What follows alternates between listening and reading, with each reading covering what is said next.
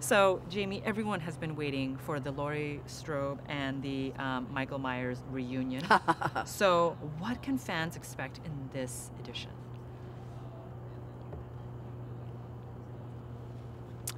So I think what fans can really expect is the truth. The truth about what happens when you have a trauma 40 years ago. It's a movie about trauma and generational trauma, and really at its core, it's about a young woman whose life was altered by this random act of violence. And hopefully it resolves with a woman being able to take back the narrative of her life away from her perpetrator. Let's talk a little bit more in detail about your character. Where did we leave her 40 years ago, and how will people relate to her today? The last time anybody saw Laurie Strode, she was in the hallway of her house.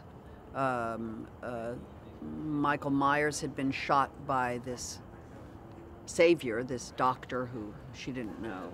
And the last thing she said in the movie to the doctor was that it was the boogeyman, that she understood through the trauma of what occurred that there is a pure evil and that this creature was the boogeyman. That was the last time we saw her. Now, 40 years later, we find her living in isolation. She's had her child taken from her years ago. She has a grandchild she has a little relationship with, but very little. She has no friends. She lives in total isolation, total preparedness. She has perseverated on this idea that Michael Myers was going to return for her, and she had to be prepared, and she had to prepare and protect her family. That is her mantra. She had a mantra every day: prepare, protect, prepare, protect. That's all she did. Eat, drink, sleep, prepare, protect.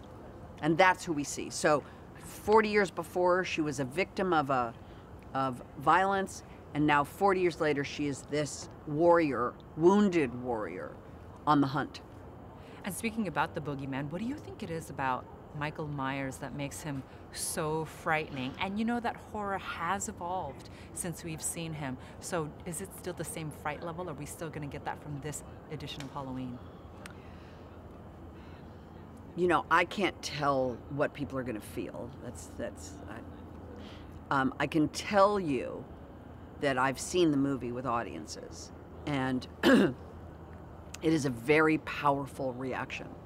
David Gordon Green has made a very scary movie with some incredibly violent and shocking set pieces in the midst of a story about a wounded warrior, and it's extraordinary.